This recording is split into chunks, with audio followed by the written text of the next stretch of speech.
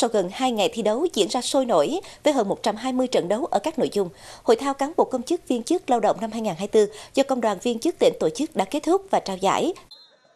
Hội thao cán bộ công chức viên chức người lao động năm 2024 do Công đoàn viên chức tỉnh Lâm Đồng tổ chức, thu hút hơn 200 vận động viên đến từ 7 khối thi đua của các công đoàn cơ sở trực thuộc Công đoàn viên chức tỉnh Lâm Đồng tham gia thi đấu ở các nội dung bóng chuyền da nam, bóng chuyền hơi nữ và môn bóng bàn.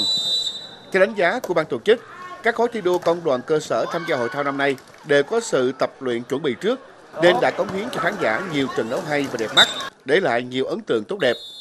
Kết thúc hội thao, ban tổ chức đã trao 10 bộ huy chương các loại ở các nội dung thi đấu, trong đó giải nhất toàn đoàn thuộc về khối thi đua các đơn vị sự nghiệp, khối thi đua cụm văn hóa xã hội xếp giải nhì toàn đoàn và giải ba toàn đoàn thuộc về khối thi đua các cơ quan tham mưu tổng hợp.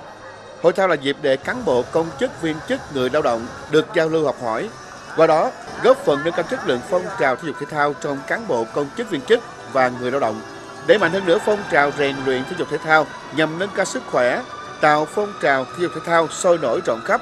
đưa phong trào thể dục thể thao trong cán bộ công chức viên chức và người lao động và hoạt động công đoàn ngày càng phát triển.